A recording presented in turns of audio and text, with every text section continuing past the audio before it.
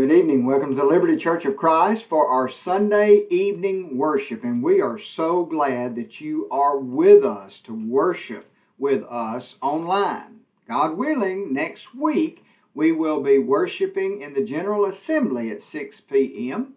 But we will continue putting up something here online for those of you that can't get out and worship with us on Sunday evening.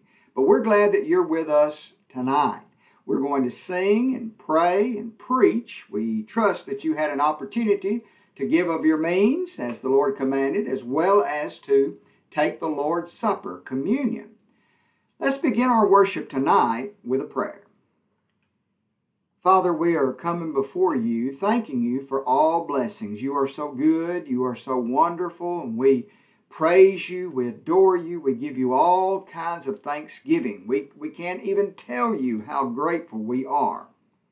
God, we want to ask you for things too. We know that you want us to ask you for things. One thing that we're asking you for right now is for comfort. Comfort in the lives of people who have lost someone so dear to them. They've lost a husband, they lost a brother, they've lost a person that they are so close to, a friend. God, you know who they are, and you know what to do to give them the comfort that they need in this life. Not only for those that have lost loved ones, but those who are sick, or they have things that are beyond their control that's causing their lives a great deal of conflict and problems. God, we lift them up to you, and we ask that you will take away their fear and give them a stronger amount of faith to be comforted in peace with you and in their own lives.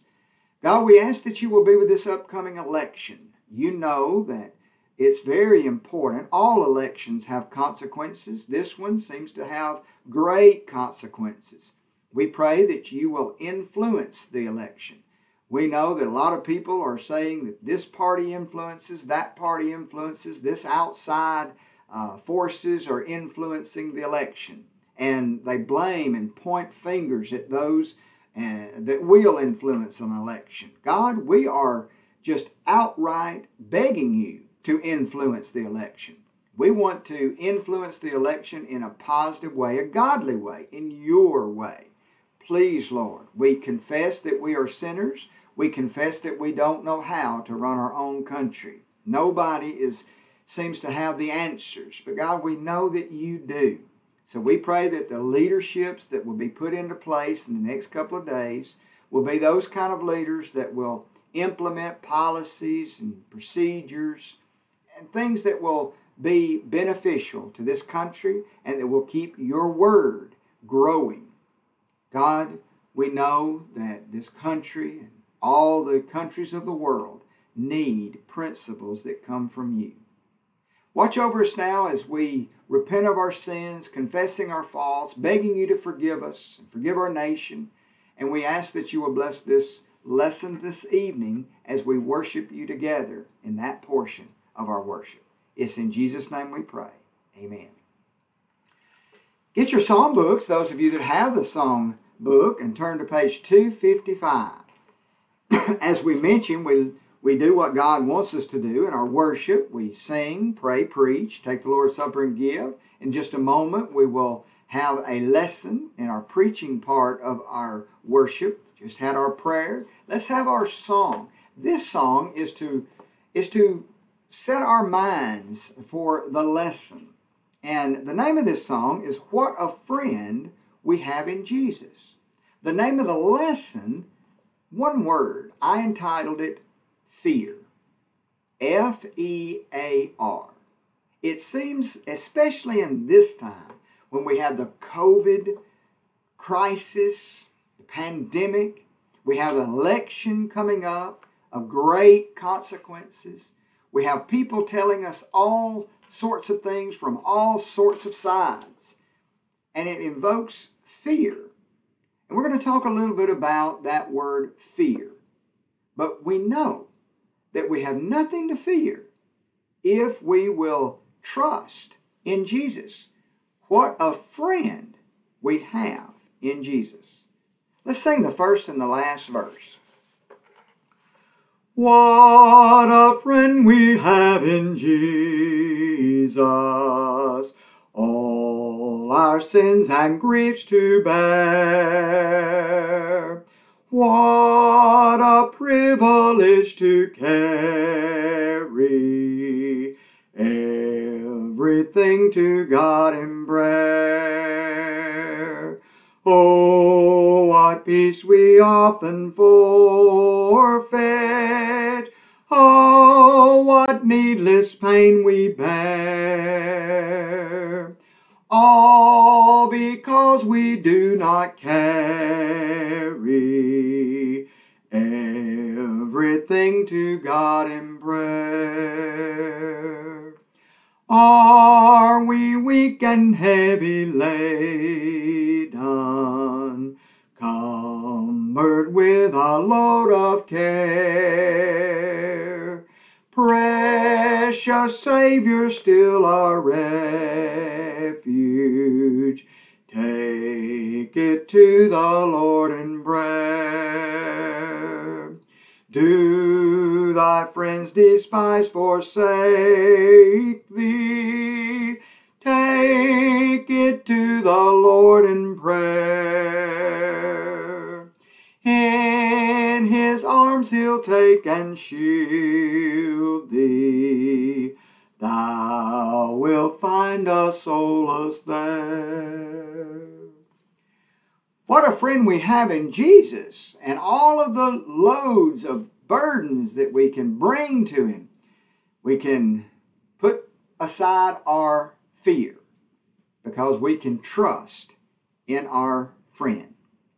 This morning we talked about the prayer versus politics and religion. We talked about how that we're on the verge of having a very important election. And we encourage folks to go out and vote. That is a privilege that we Americans enjoy that many countries throughout the world just don't have that privilege. They are told what to do and who's going to be their leaders, and they have no choice in the matter, but we do. And it's a wonderful thing that we have. So we need to go out and we need to vote.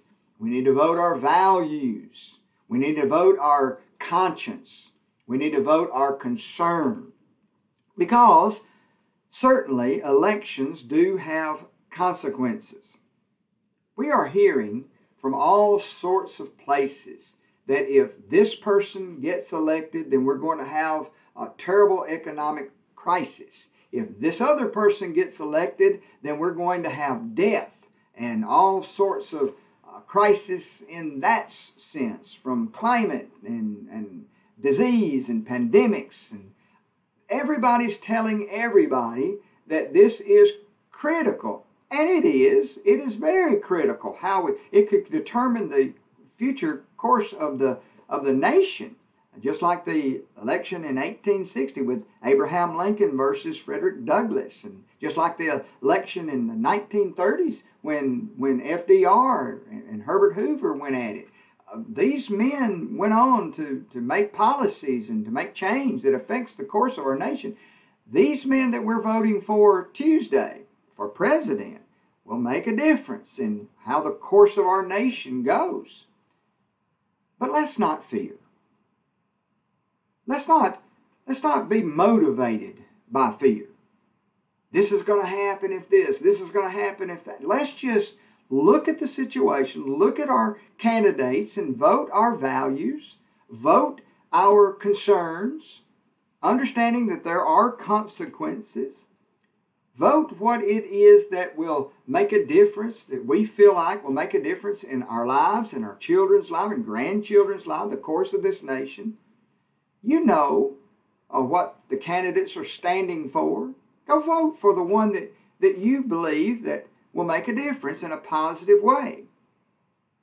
But don't vote out of fear. Just vote. Vote your value. And let God worry about the difference and what the outcome is. In 1 John chapter 4 in verse 18, here's what the Bible says. There is no fear in love, But perfect love casteth out fear, because fear hath torment. He that feareth is not made perfect in love. If we fear, we are living a life of torment. We're in all sorts of panic mode all the time. But if we understand that we have a friend in Jesus. Now, I'm not saying that whoever gets to be the next president, that's going to happen. God's in control. And He's listening to your prayer. He's listening to my prayer. But He put up kings in the past that were wicked kings. But He was in control. He put up kings in the past in the Bible that were very benevolent kings, good kings. Read the kings, 1st and 2nd Kings. Some of them were very great, but make no mistake about it, God's in control. God's in control right now. We are living a life of torment if we're putting our confidence in our politicians and in our process.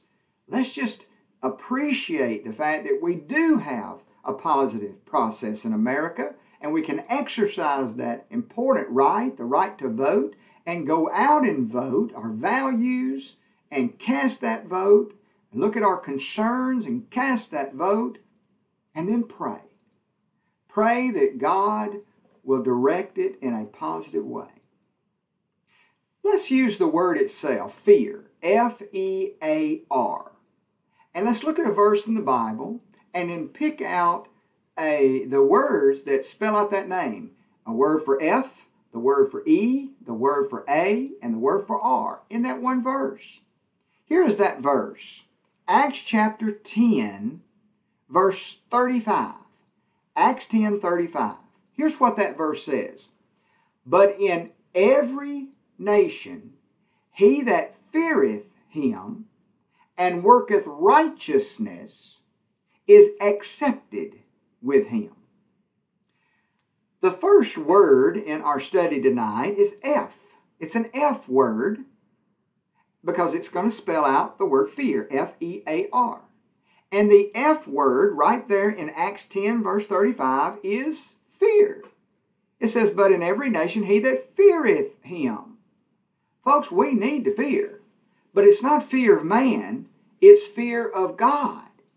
Listen to Matthew chapter 10, verse 28. Fear not them which kill the body, but are not able to kill the soul.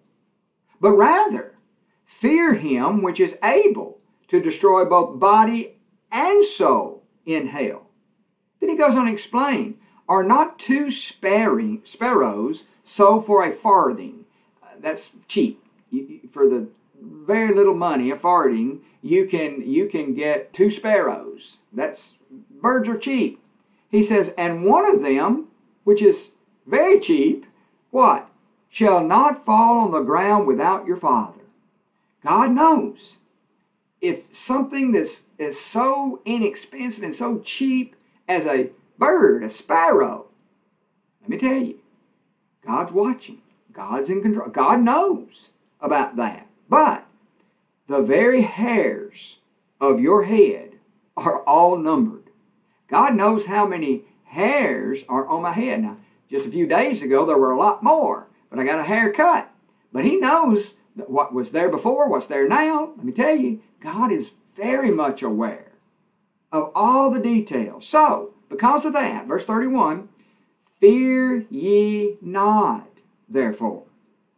You are of more value than many sparrows. God values David Conley. God values my children. God values my grandchildren. God values all the seed that's going to be coming down to my generations until Jesus comes back. And God values you too. He values this country. He values all countries, of all people, all races, because He made them all. He knows. So I need to pray that God will influence this election in America, as well as governments all over the world. Influence them for the good of God, because I fear God. God is so powerful, and I sometimes forget that. I get so wrapped up in the news and what's going on in the media and what's going on, and I get so full of concern and so full of fear. But what am I fearing? I'm fearing the wrong thing. I need to be fearing God. God is much more powerful than all of the governments of all time and all future. Listen to Revelation chapter 14, verse 7. Saying with a loud voice, this is the revelation that John was given, and he heard this voice sound. And what did it say? It says, fear God. Be afraid of God. Now certainly that carries with it the idea of being in awe of God, being in respect of God, because He deserves our respect and our reverence. But we should be afraid too. God is powerful. He says, fear God and give glory to Him. For, why? Why should we do that? The hour of His judgment is come. So worship Him that made heaven, earth, the sea, and the fountains of water. We ought to be in fear. We ought to be afraid. We ought to be scared because He made it all.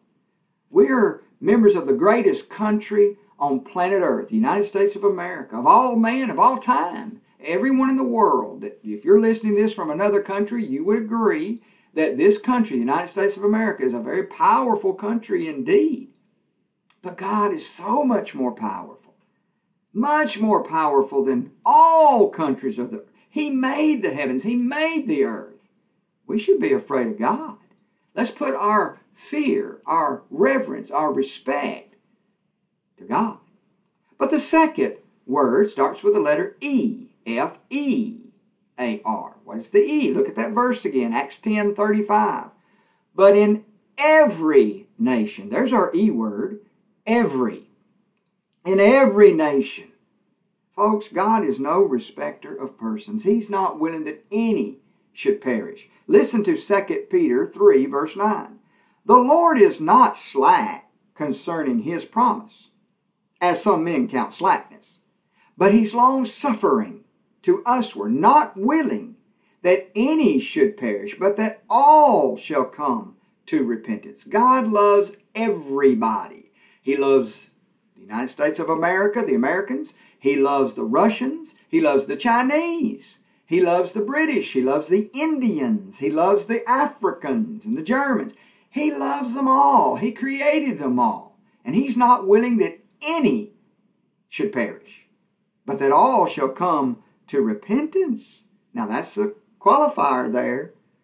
You've got to do that. He's not going to save it. He's not willing that any should perish, but they will. Many will, unless they come to repentance. We need to be praying in the fear of God that every nation should come to the fear of God and to repentance. Listen to Revelation 22:17. And the Spirit and the bride say, come. And let him that heareth say, come. And let him that is thirsty, come. And listen to this. And whosoever will, let him take the water of life freely. It's not going to cost you a thing. Who can take it?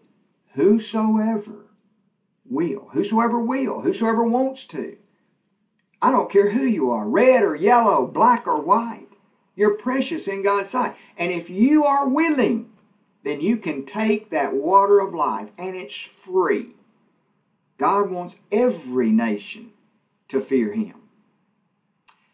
Matthew 11 verse 28 says, come unto me. This is Jesus talking. Come unto me. Just like in the Revelation 22:17 that we just read, He said, if you're thirsty, come. Whosoever will, let him come. Well, that's what Jesus is saying in Matthew 11:28. Come unto me, all ye that labor and are heavy laden. I'll give you rest. I want all of you that labor and are heavy laden. Who is that? That's you. That's me. We all have labor. We all have heavy ladens in this earth. Everybody has got problems. Come to Jesus. He'll save you. 1 Timothy 2:4 says, who will have all men to be saved? I want everybody saved, God says. Now, not everybody will, Because why? He says he wants all men to be saved and to come unto the knowledge of the truth. A lot of people will not come to the knowledge of the truth. So therefore, they won't be saved. But God wants every nation that fears him. Now let's look at the A word. F-E-A-R.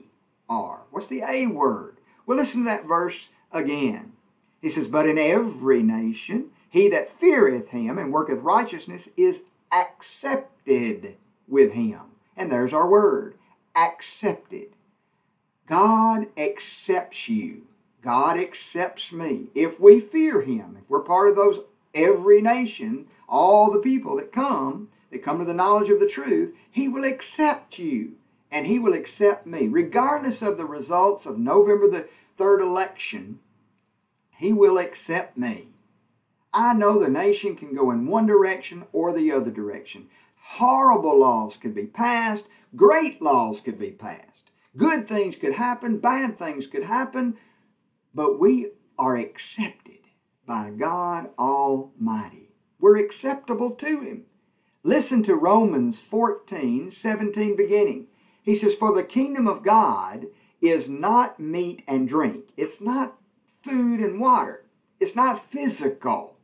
We think that this election is a physical, and it is. It's a physical thing. It's going to have physical consequences. All elections matter. And so you better be careful how you cast your vote and pray about it.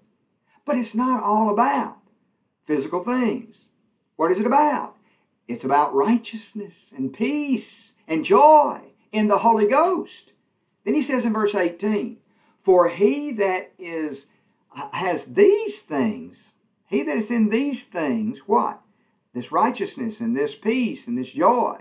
Listen, if you got those things and you serve Christ, then you're acceptable to God and you're approved of men.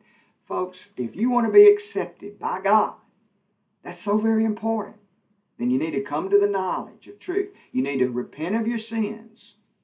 Because people who repent is the one that he's going to accept. You need to be baptized into Christ for the remission of those sins. And you need to rise to walk a new life. Walk in the light as he is in the light. He will accept those good works. Those works of goodness in the light.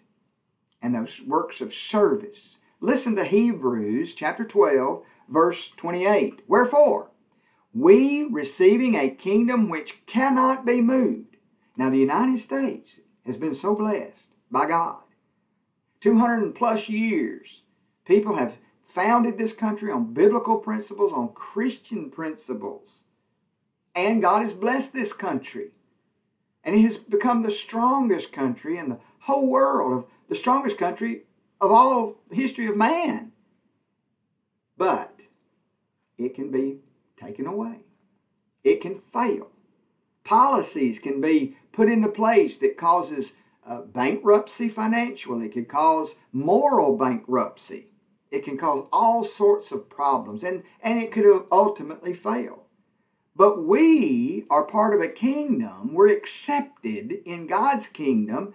And it's a kingdom, the church, which cannot be moved. It will never fail. So let us have grace whereby we may serve God acceptedly. That's that A word, acceptably, with reverence and godly fear. We need to pray that this election will come out in such a way that God can use our elected leaders to help us to have an environment where we can serve him and give God the respect and the fear that he deserves.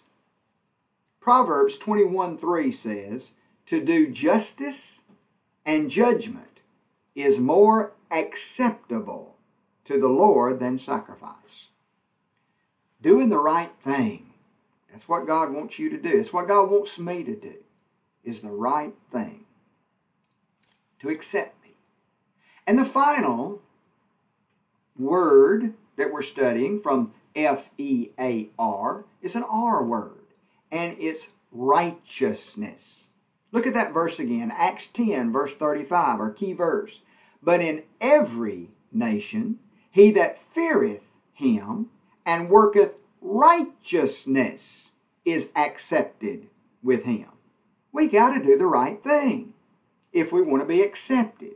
If we fear God, whoever we are, we can be accepted if we do the right thing, if we are in righteousness and have fruits of righteousness. Listen to Philippians 1:11.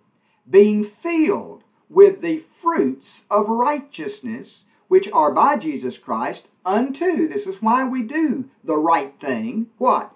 Unto the glory and the praise of God.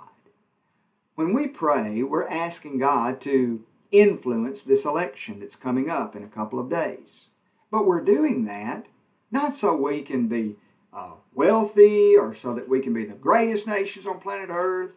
It's doing it so that we can glorify God and we can praise God. Now, bear in mind that there are some elected officials or some kings or some dictators all over the world that will not glorify God and they will not praise God. So we want to pray that the elected officials will get in there, that will give us the environment so that we can glorify God and praise God, and that the Word of God will continue to spread.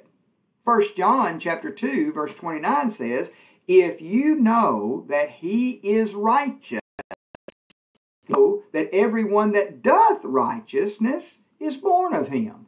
You know he's right. So we got to be right if we want to be the children of God. You're not a child of God if you're not doing the right thing. Now, we all sin and we come short of the glory of God. That's true. But we aspire to be a child of God in doing righteousness. Listen to 1 John chapter 3, verse number 7. Little children. John is referring to the people he's writing to as his children. He loves them so much. But he says, let no man deceive you. Don't let nobody lie to you. Don't let them cover your eyes or pull the wool over your eyes. Listen, he that doth righteousness is righteous, even as he is righteous. So if you want to be a child of God, you want to be right like God, then you got to do right. And if you don't do right, then you're not right. It's he that doth righteousness is righteous. A lot of people will tell you, oh, I promise you this, and I promise you that, and I'm going to do the right thing by you, and the right thing by this, and the right thing. We've been hearing that for many months in this election cycle, this election year. But the one that does right is the one that is right. Worldly fear is not for Christians. Let me repeat that. Worldly fear is not for Christians. We don't need to participate in that. Now, we've got concerns. I'm concerned about the election and about who's going to be in power, because people of power, we talked about that this morning, people of power make a difference in my life and make a difference in your life and make a difference in our future. So I have concern about that. But we need to understand that if we're a friend of God, we're a friend of Christ, then perfect love in that relationship, it's going to cast out fear. We need to trust in Jesus. So worldly fear is really not for us. So we don't need to choose, or we need to choose not to participate. Just don't participate in worldly fear. When people get on the television, I'm telling you what, gloom and doom and bad things, and you ought to be afraid. Just choose not to participate. I'm not going to participate in that. I'm going to vote for my values, vote for my concern. And I'm going to pray that God will put the right people in the right place at the right time for His glory and His praise. Not participating in worldly fear. But godly fear is for Christians. And we need to choose to participate. If we don't participate in godly fear and come to the knowledge of the truth and repentance, then we're going to have something to fear. Something truly to fear. Fear God. Keep His commandments. It's the whole duty of man, according to Solomon in Ecclesiastes. Let's pray. Father, thank you so much for allowing us to pray to you. And we do ask that you will bless this upcoming election. And we pray that you will put the right people in the right place for your glory. We depend on you, God, not only in this country, but we pray for the leaders of all nations so that your will can be heard from around the world and can make a difference in the lives of people. It's in Jesus' name we pray. Amen. Really appreciate you being with us tonight, and we invite you to be back with us on Wednesday night at 7 o'clock right here on this Facebook, on the YouTube. We are studying through the Bible. So, join us at that time.